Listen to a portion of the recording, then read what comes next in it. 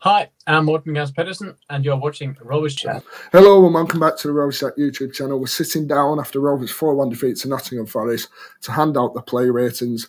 Now, given Rovers have been defeated and beat quite heavily, you can guess who's joining me. It's Dom. How are we doing, Dom? Yeah, I'm good, thank you very much. Obviously, I'm a curse at the minute, so I'll try and refrain myself from being on this channel at the minute. So, but I'm doing well. I'm doing good. It was only £12 a ticket, so I do appreciate that at least. We're getting up to Christmas as well, so Merry Christmas, everybody, because obviously this might be the last time we speak before Christmas Day. Yeah, how you doing, Dan? Yeah, good. Looking forward to Christmas, the football. I love that week after Christmas. Yeah. The one leading up to New Year, then 3 games. My favourite time of the year. But let's get into the player ratings. Obviously, a tough one to rate before we start. I think we'll start with the caveat of when you're playing a Premier League side that come with a full-strength side, essentially, it's so hard to kind of pick out ratings for each players. We've tried the best. Leave your ratings below. I'm sure there'll be some, just talking off air with Dom, I'm sure there'll be some that we're a bit further apart on than we have been in the recent ratings. Yeah. I think the last one we did, we were pretty close on, but we'll go through them all, give a rating for each one. The rating you'll see on the screen will be the average between mine and Dom's, and then leave yours below in the comments. So, as people will see with our lovely graphics to the right of us on the screen, let's start with Ainsley Pairs. Dom, I'll kick you off. What rating are we going? So yeah, I feel like I'm against the consensus here because I looked on Twitter just after I got off the game today and I saw that he was going for the man of the match and I was a bit confused with that. He made a couple of good saves towards the start of the game.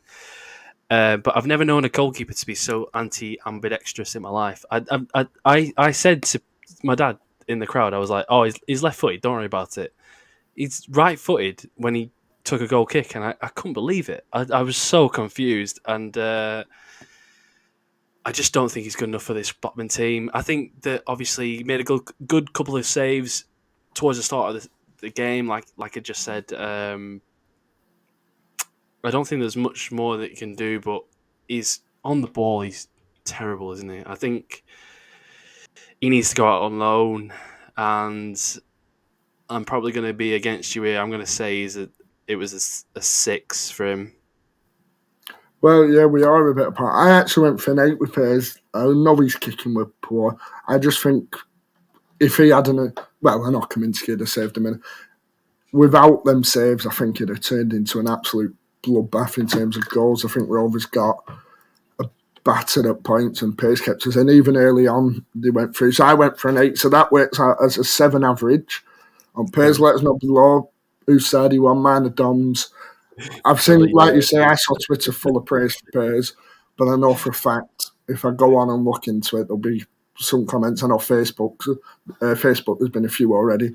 Lewis Travis right back. Now I'll start. I actually went for a 6. Now I saw he come into a bit of a praise, and I'm actually shocked. I think his passing were poor from right back. I just think his defensive work were better than maybe we've seen at right back. I won't put it up there with his best performance.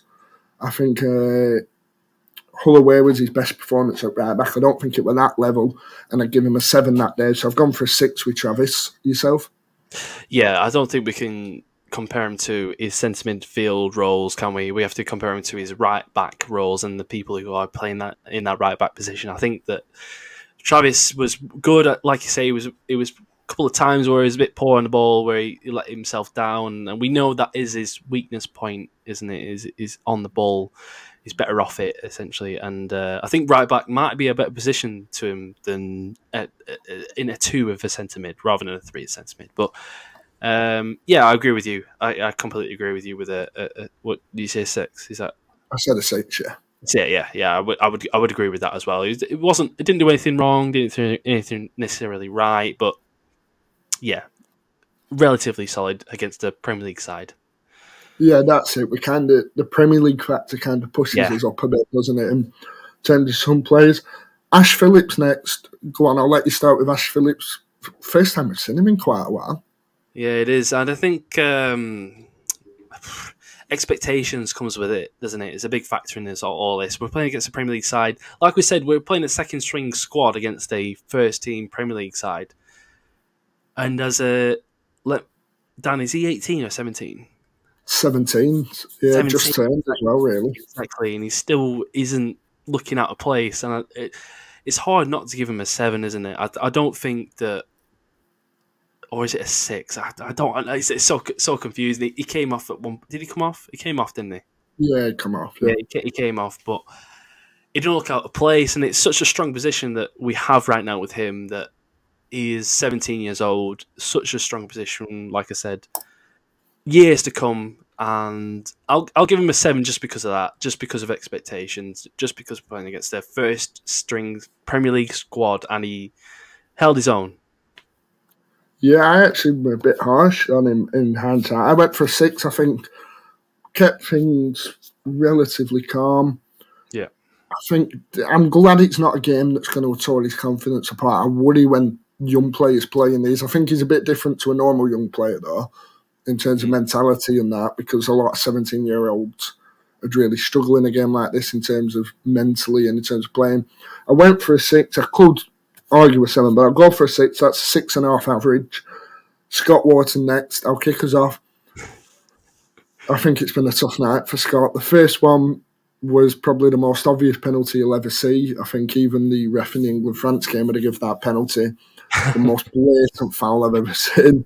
Gets his header back, so he kind of goes 1-1 in terms of good things and bad things. Then you got the second goal that hits him on the way in. Can't really criticise him for that. The third goal he gets rolled for as it goes behind him.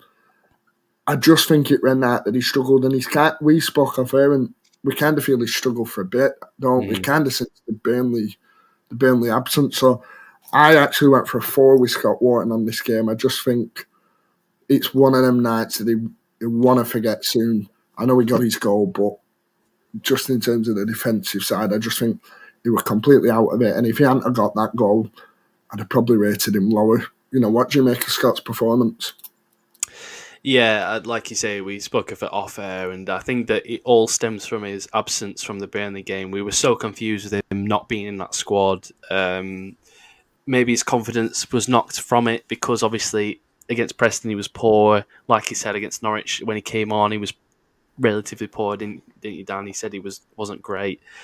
And this one also, the accumulation of games now, it needs a bit. I think something needs to change in his ways playing. The goal he got, I mean, might have covered the fact that he was having a poor game, but like you said, that the two Wharton brothers were at fault for that first goal, and that challenge for the first one was probably the most blatant foul I've ever seen in a football game. I'm going to say a 4 as well. Let's hope that he can get back to his best, because we know he can do. He's good enough to get back to his best. He's good enough to be at the likes of Hyam and Ayala level, isn't he? And we know he can be there, but he's suffering right now, and I do feel for him. Yeah, and all these players have these months, don't they? These weeks when things just don't go right. It happens. It's Championship football, especially, is horrific. If you're in a bad patch in Championship football, you kind of just need to get out of it, don't you? You need that game where you're incredible, and then not only personally, but as a team. Like, look at Rovers after February. It sums it up, doesn't it?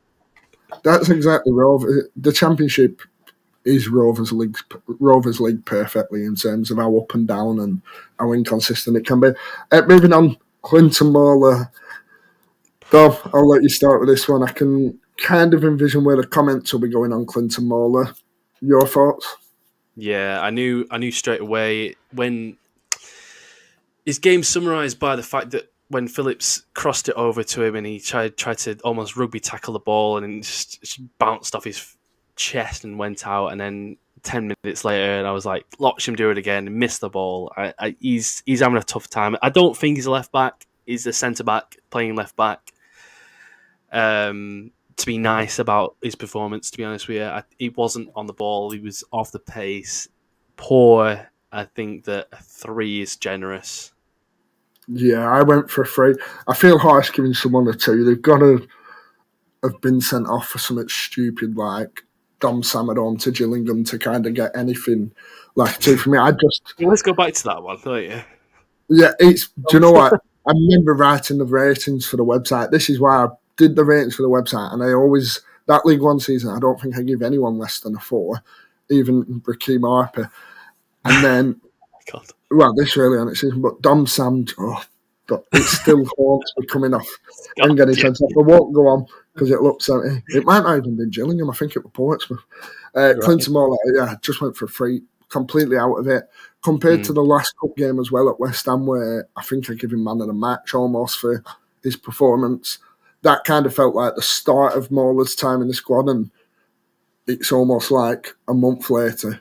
Look at the Burnley game poor. Look at the Preston game poor. Look at this game poor. It hasn't like Wharton. It hasn't been a great run of games. Needs a time away, and it's almost like the fact that it's lucky that he's just on loan at this point. It's a sad state of affairs, isn't it? Well, Teo Eden kind of feels like he'd been a better option at left back at keeping him around the club, but then you're sending Mauler back, aren't you? I can just see us keeping Mauler for the season. Eden goes out on loan. If Eden has a good loan spell out, he gets his chance in the summer and Mauler goes back to Stuttgart. Unless we see a big change in form, it can happen. We'll see about that. Jake Garrett now. Before I start, Jake Garrett said during the week that in his interview actually today, I think it was, or yesterday when this is released, that he's not going to go around the pitch nailing people in the middle and snapping them. The amount of times he must have clattered someone with good effect, actually, not like the Coventry one where he got sent off. I'll start with it. I'd give him a 6. I think he started off a bit slow, looked like he was struggling to get in the game, but he really got to grips with it, and the tackles come out, the confidence come back. I know it must be hard after that Coventry game when he got sent off for what eventually wasn't a red card, and the Burnley game when he was thrown into the side with Smodic's illness and struggled really. It must be hard, but I think he did well to adapt to it, and I don't think he looked too out of place. So I've gone for a 6 with Garrett. Yourself? Yeah, I think we'll speak about Adam Morton in a second, but out of the two of them, I think he was the better performer. I think that he was better on the ball. I think that he was the one trying to get it from the midfield, because that is the way we try to play it. Obviously, we don't like to play that type of football because it does lead us to be pressured over and over again. But him and Wharton in the midfield seemed to sort of suss it out eventually after the first 10 minutes or so. But yeah, I think a 6 is about right. I don't think he did anything necessarily wrong. I don't think he did anything right. I think it was just a very solid performance from him. A performance that is good for this season. I think good for himself personally, because obviously, like you said, the Coventry and the Burnley one, it wasn't a good couple of games for him, whether it was his fault or not, because it was rescinded and it wasn't his fault for getting in the team straight away in the deep end. But good for him. Fair play. And yeah, I think a 6 is about right. Yeah, and then we'll move on to Adam Wharton. You mentioned him. Let's get into him straight away. Dom, your rating for Adam? Yeah, I think he struggled to get a foothold of the game, because his game is to be on the ball a bit more calm and collected, like we said, a bit more casual on the ball. And I think that with the high press of Forest, with Lingard and Brendan Johnson and all them players around him, I think he did struggle in this game initially. I think that it was his fault for the first goal. Obviously, his pass that was really poor, going in, leaning to the Scott Wharton tackle. It wasn't ultimately the Wharton fault between the two of them. His expectation is higher now because of the Blackpool game, because of a couple of games like Hull as well. So I can't give him any more than a 5. Yeah, I went 5. I think you've got to take that expectation into account that you mentioned. I just feel that you're right. When he's in a game where he's constantly pressing the midfield, that's not going to suit him as much, and he won't get that in the Championship as much. He'll probably only get that against the better sides, when I don't think he'll play anyway. So I think, 5's perfect with his expectation. We'll move on to the front four. We'll start with Ryan Hedges. I give him a 5. I know Mauler had a bad game. He didn't cover that side too much in that 4-2-3-1. We saw under Mowbray that the wingers need to help them almost. You can't really play with a full front four. I think Hedges looked a bit leggy, actually, getting into it. I think he struggled to get on the ball, create stuff. He drove forward a lot, but with little effect. So I went for 5 hedges. What have you gone for? Yeah, I think ineffective is what I'd say his game would be today. I don't think he did much on the ball. I don't think he did, whether it was his fault or not, because we're obviously playing a better team. But the player that we're going to say on the other side of the wing did a little bit more on the ball than he did while he was on the ball. I think that we expect more than what he created today. And Leggy probably would be the right way to describe him, like you said. I think that he needs, I don't know whether he needs a week off or not, I'm not too sure, but he wasn't doing much, and I think a 5 is about right for him. Yeah, I went for, he kind of, it's weird because I don't think he feels overrun in terms of playing. I think he seems, what word would you use? Like he's struggling for game time, but he's also tight. It's so weird in terms of what he is, because he kind of should be fit, shouldn't he? Because he's had that week in Marbella, unless something happened that we don't know about in terms of injury. You're on the bench against Norwich and come on. Well, he's had weeks at right wing back, left wing back. He's not had weeks at right wing, has he, or left wing? This is probably the first time we've seen him in a wing position against the team in the Premier League. So I feel sorry for him almost at this point. You can't give him a shot of it, and you know they're like, right, you can play at right wing. All right, okay, cool. It's just almost a bit unfair. Yeah, it's tough. Sammy Smodic will go across that 3 behind the striker. I went for a 5 with Smodic.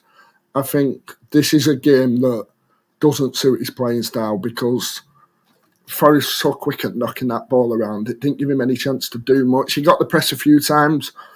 I just don't feel this game suits him. I feel it would have suited a dat more, but with squad rotation and that, you need to kind of, Smodic's had to play almost because of Monday's game, isn't it? Not Saturday's game. Because of Monday at Sunderland, we won a first team ready. So it was picked more because of getting him game time rather than it suiting him. So I went for a 5. What have you gone for, Smodic's? Yeah, I'll go with the 5 as well. I think this one will be quick. I think that the game passed by him, didn't it? I don't think he was in the game at all. When he came off, didn't he? Yeah, off. Yeah, exactly.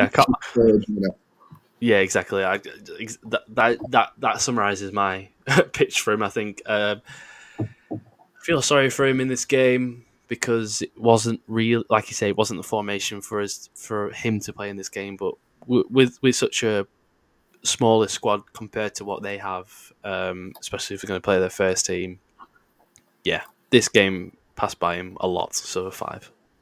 Yeah, we'll move straight on to Markanda. You mentioned he did more. What rating have you given him?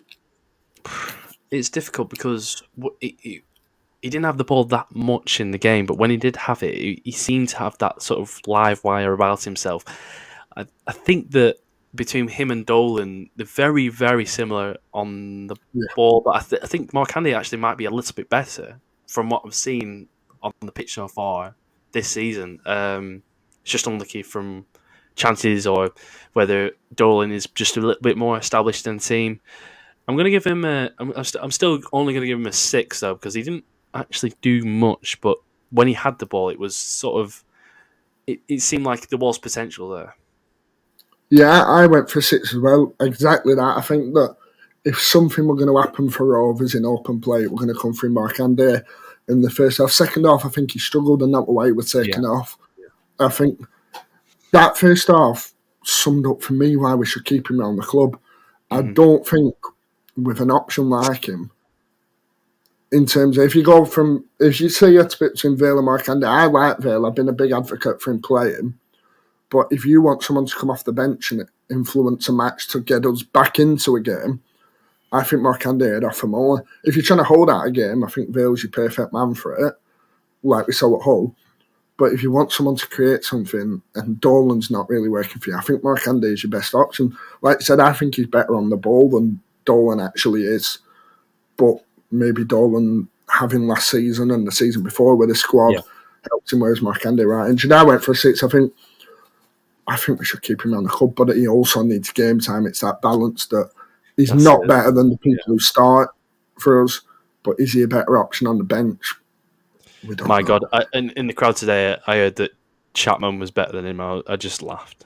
No, Harry Chapman's the one that wound me up for like, years. You'll see on this channel shake my head whenever we'll move on. Final man at starting 11. George Hurst. I went for a 6. No, with Hurst, and no, he didn't do too much on the ball, but when he had it, he actually looked a threat, and he reminded me, and this sounds like a compliment, but it is meant to be kind of a compliment.